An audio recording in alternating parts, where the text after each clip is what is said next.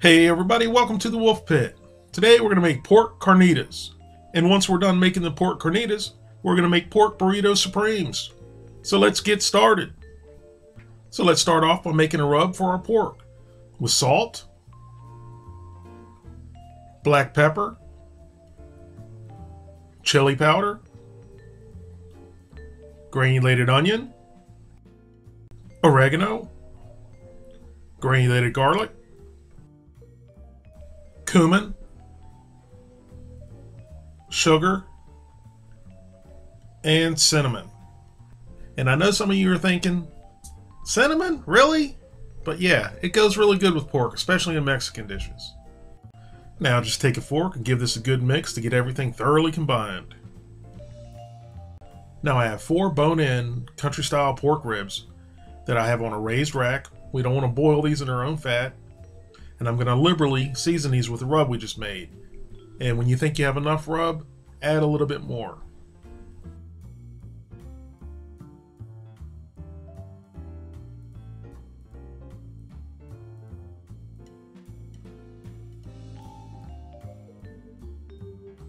And once these are thoroughly rubbed down, I've added 1 cup of water to the bottom of the dish, and I'm going to cover these tightly in foil and put them into a 350-degree oven for 2.5 to 3 hours until they're fork tender.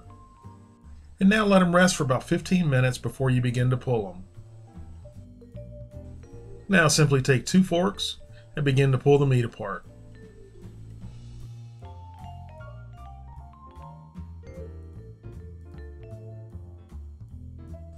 And now we have pork carnitas. And at this point, you can use the meat for whatever you like. Tacos, burritos, nachos, taquitos, enchiladas, what have you.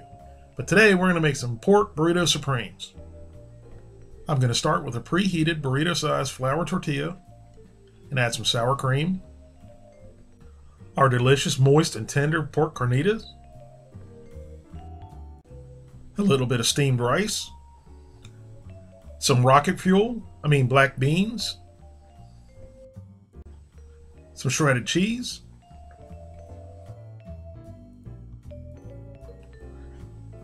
and last but not least, some salsa. Dun dun dun dun! The ultimate task for Captain Burrito. Can he fold the perfect burrito?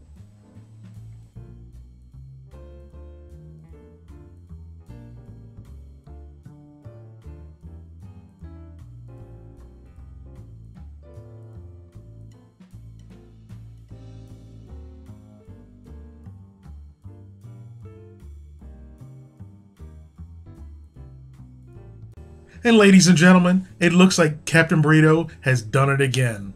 The perfect burrito roll. Thank you for the help, Captain Burrito. You did a mighty fine job.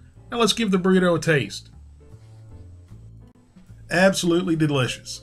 And the cinnamon in the pork really adds that little something something. Thank you guys very much for watching. I hope you give this a try, and we'll see you next time.